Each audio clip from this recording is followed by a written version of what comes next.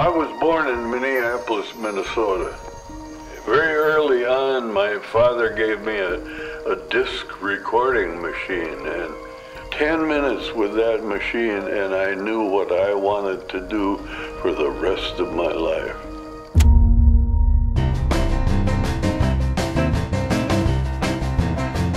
He did a lot of old, very famous big band albums, Ella Fitzgerald, people like that, Sarah Vaughan. He did a lot of these really great sounding recordings. Billie Holiday, Dinah Washington, Count Basie, Frank Sinatra, you name it. Every time there was something I really liked that I heard, I'd check it out and have Bruce's name on it. Mixed by Bruce Swedien using the Acusonic process, I thought, well, that's pretty cool.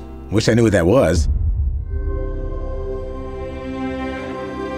I remember the first time that I was sitting in a room with just Michael and Bruce, and I was sort of like shocked that I'm in the same room with these guys. My uncle trusted Bruce with everything. I mean, that's the sonics, the sound of the album. Mike realized that I'm only going to sound as good as Bruce is going to record me. I mean, you could tell Bruce loved nothing more than doing vocals with Michael, leaving in all the noises, things that other engineers would try to suppress and leave out. Bruce wanted it to be so loud and have such big impact at the first playback, the needle wouldn't stay on the record. We're listening, and I remember Michael sitting behind me, and I'm saying to myself, we missed. Things came to a big loggerhead, and there was there was a big train wreck. Bruce, help me.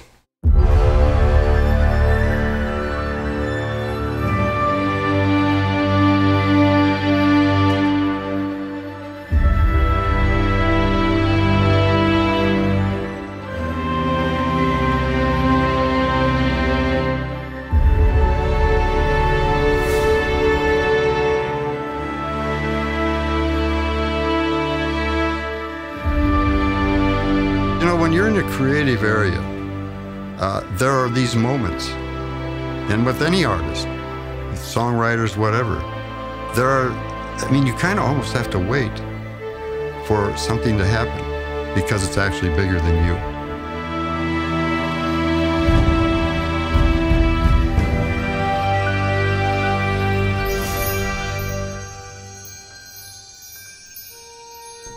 We are here to save the recorded music industry.